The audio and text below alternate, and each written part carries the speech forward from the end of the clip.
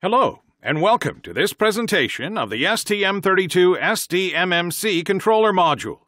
It covers the main features of the controller, which is used to connect the CPU to an SD card, MMC card, or an SDIO device.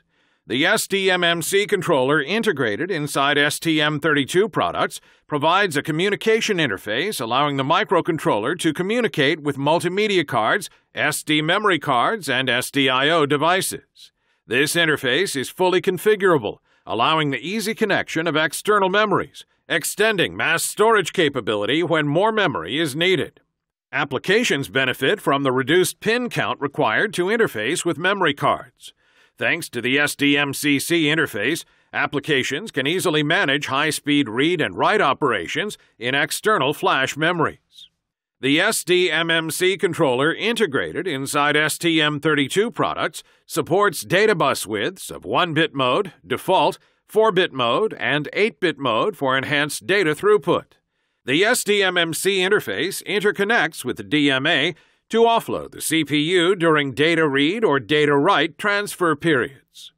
The SDMMC clock generator can generate signals up to 400 kHz for the initialization phase and up to 50 MHz for cards supporting high-speed mode.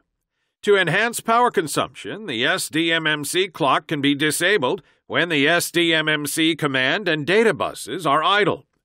The SDMMC controller can interface with SDIO modules with advanced features like read-wait, suspend and resume operations, and standard operations like multi-byte transfer and interrupt signaling in 1 and 4-bit modes.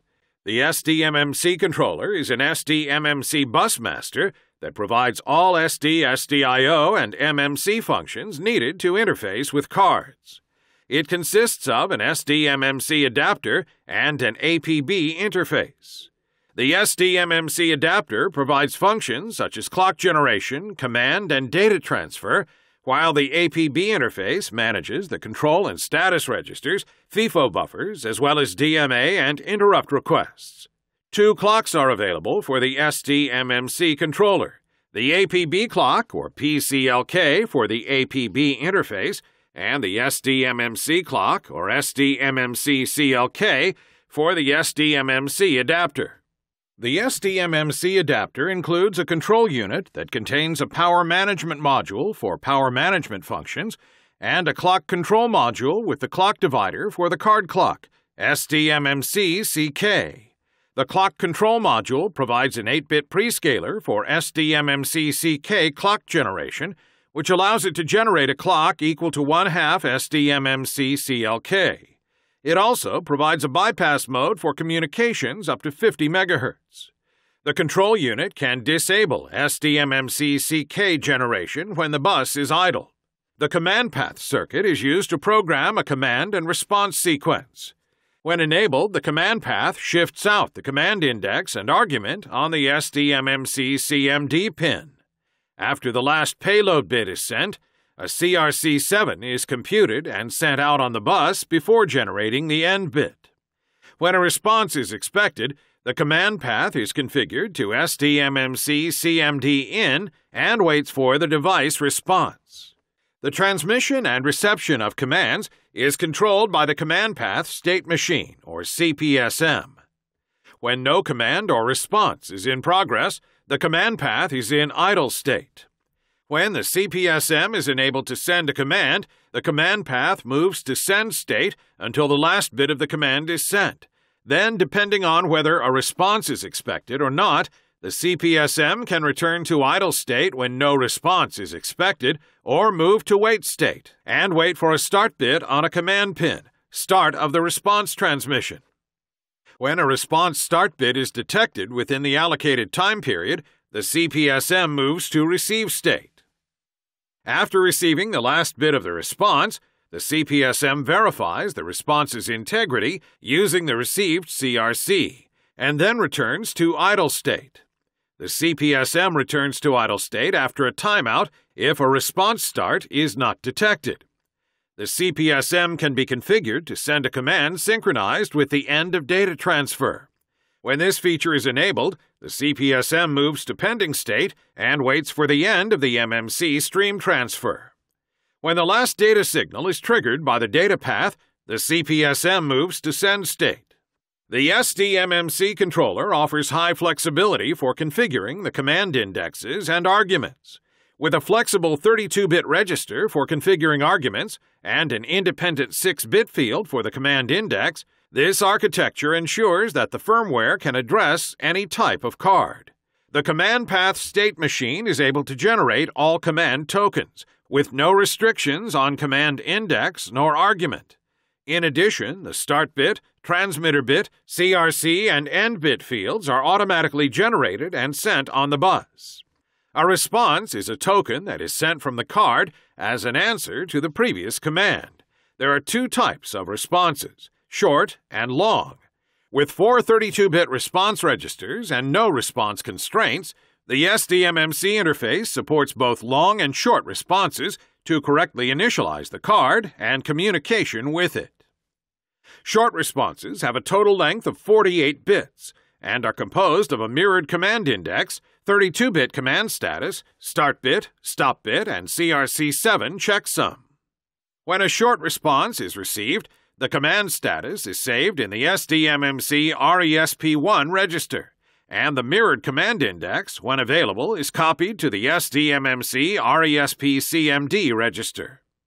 Long responses have a total length of 136 bits and are composed of the 120-bit CID-CSD register content with the start bit, stop bit, and CRC7 checksum. When received, the CID-CSD card register is copied to one of the 4 SDMMC RESP-X registers. The SDMMC interface also features the automatic detection of a start bit, command index extraction, 32 or 128-bit response extraction, and automatic CRC7 verification. Once the SDMMC ARG and SDMMC CMD registers are programmed with CMD index, weight RESP equals 0, 1, or 11, and CPSMen equals 1, the CPSM moves from idle to send state, and the host starts driving the SDMMC CMD line to send the command to the card. If the CPSM is programmed to wait for a response, weight RESP equals 0, 1, or 11, it enters wait state and the command timer starts running. If the card doesn't respond within the maximum NCR time, the timeout flag is set and the CPSM returns to idle state. Once a start bit is driven by a device, it is detected on the command line and the CPSM moves to receive state. When the response is fully received, the received CRC code and the internally generated checksum code are compared, and the appropriate status flags are set in the SDMMC interface status register. Note that for responses without a CRC, for example in the R3 response format, the SDMMC controller generates a CCRC fail flag, which means that the command response was received, but the CRC check failed. After a complete command with a response is received, the CPSM remains in idle state for at least 8 SDMMC CK clock periods to meet command-to-command timing, or NCC, and response-to-command, or NRC, timing constraints. The data path transfers data both to and from the SD-SDIO, or MMC card. On each SDMMC CK clock cycle, the data path can send 1, 4, or 8 bits, depending on the bus width configuration. Transfer logic is clocked by the SDMMC CLK clock.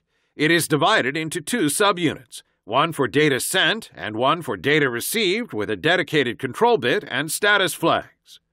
The data buffer is not part of the data path. Transmit and receive FIFO logic are mapped in the APB domain. All signals from the different subunits are resynchronized. The CRC calculator guarantees data integrity between the card and host. At the end of the data packet, the CRC is calculated automatically. Depending on the configured data bus width, the data path sends data blocks over 1, SDMMC D0, 4, SDMMC D0 to SDMMC D3, or 8 pins, SDMMC D0 to SDMMC D7. First, a start bit is generated on the bus, followed by the data packet with the first to last bytes of the sequence, fourth byte in our example. Then the CRC16 and end bit are appended to the data packet on the bus line. In a 4-bit data width configuration, each line has its own start bit, end bit, and CRC16 checksum. In this example, the 4 bytes are sent over the SDMMC bus in 8-bit mode. For each SDMMC CK clock cycle, a byte is shifted out with a start bit, end bit, and CRC16 checksum on each data line. The Data Path State Machine, or DPSM, controls the transmission and reception of all data. When the DPSM is in idle state, the first transition is triggered when the DPSM enable bit and transfer direction are set. For data transmission, when enabled, the DPSM moves from idle to wait S and then to send state.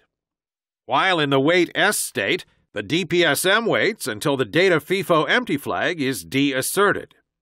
When data is available in the FIFO buffer, the DPSM moves to the send state. In send state, the DPSM starts sending data to a card according to the bus width set in the control register. At the end of data packet, the DPSM sends an internally generated CRC code and end bit and moves to the busy state. In busy state, the DPSM waits for the CRC status flag. If it receives a positive CRC status, it moves to wait S state if the SDMMC DO pin is not low, meaning that the card is not busy. From wait S state, a new packet transmission can start, or the DPSM can return to idle state when all the data is transmitted. A negative CRC status from the card or a FIFO underrun error can force the DPSM to return to idle state.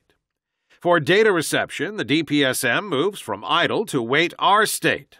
When a start bit is detected on the bus, the DPSM moves to receive state, where it remains until a full packet is received. As long as the end of data transfer flag and errors are not detected, the DPSM will keep switching between wait R and receive states. If an error or the end of data transfer flag is detected, the DPSM will return to idle state. A read-wait state is an SDIO-specific operation to stall the transfer in order to execute other commands or internal operations. It can be reached from the receive state while the transmission is ongoing or from the idle state.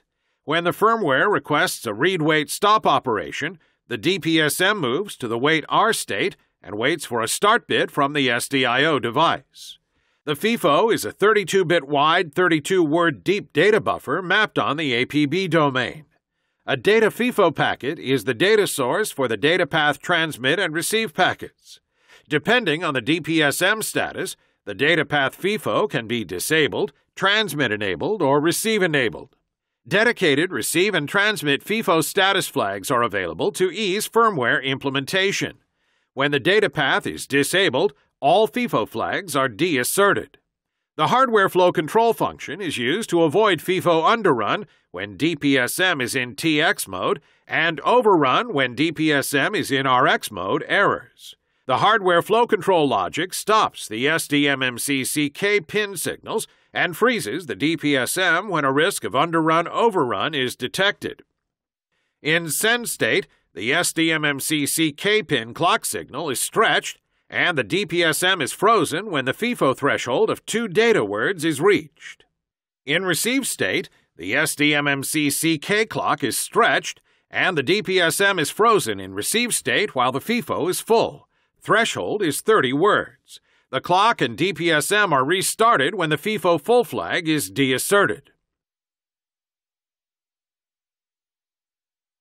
Concept: the read-wait state operation is an SDIO-specific operation that allows the host to temporarily stall the data transfer while emptying its data buffer or sending commands to other functions of the SDIO device. The SDMMC controller supports 2 read-wait modes, either by stopping the SDMMC CK or using the SDMMC D2 signaling. The advantage of SDMMC D2 signaling is you are still able to communicate with the card while in read-wait mode. Concept: with multifunction cards, there are multiple devices that share the access to the SD bus. When the function supports suspend and resume, the host can temporarily halt data transfers to perform other internal operations or to communicate with other functions and then resume the suspended transaction. If a card supports the suspend and resume feature, the host can temporarily halt a data transfer operation to one function or memory in order to free the bus for a higher priority transfer to a different function or memory. When the SDMMC CMD bit is set to 11, the CPSM knows that the current command is a suspend command. If a suspend request is accepted, the DPSM will wait as the function sends a complete packet and application empties the reception FIFO before going to the idle state. Only then can the firmware start communication with a higher priority portion of the card. In order to restore a suspended transaction, the firmware needs to reconfigure the DPSM to read the remaining data before requesting a function resume. The interrupt concept is used to inform the host of changes in the card status using the SDMMC D1 IRQ pin in 1-bit or in 4-bit data bus mode. SDIO interrupts are sent from the card to the SDMMC host when the card detects an external event. The SDMMC host detects interrupts sent on the SDMMC D1 pin once the SDI-OEN configuration bit in the data control register is enabled. While the DPSM remains in idle state, all low levels on the SDMMC D1 pin are detected as interrupts from the card to the host. Here is an overview of interrupt events. This slide shows events related to the command path state machine. This is the list of flags for the data path state machine with events related to the transfer direction and transfer status. Here is the list of flags available for FIFO management in interrupt and polling modes.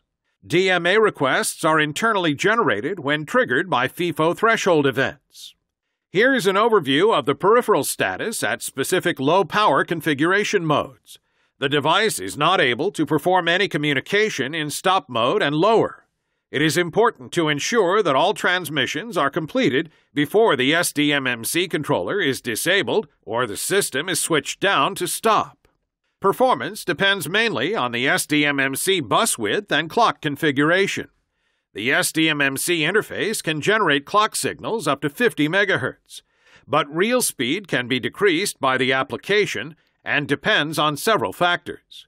The SDMMC bus capacitance has to be considered, as PCB track and card input capacity can play a significant role. GPIO settings also have an effect. Fast GPIO mode should be applied on command, data, and clock signals. Lower power supply voltages and extreme ambient temperatures slow down the edges. And in some cases, the application can't always manage fast data flows, especially due to overly frequent exception servicing or long time spent in interrupt handlers. The SDMMC interface can be used in a wide range of applications where a low pin count is needed to interface with removable or permanent mass storage data memories. The SDMMC controller can be used to extend device connectivity when using external SDIO devices, for example, Bluetooth SDIO modules. Here is a list of peripherals related to the STM32 SDMMC interface. Users should be familiar with all the relationships between these peripherals to correctly configure and use the SDMMC controller.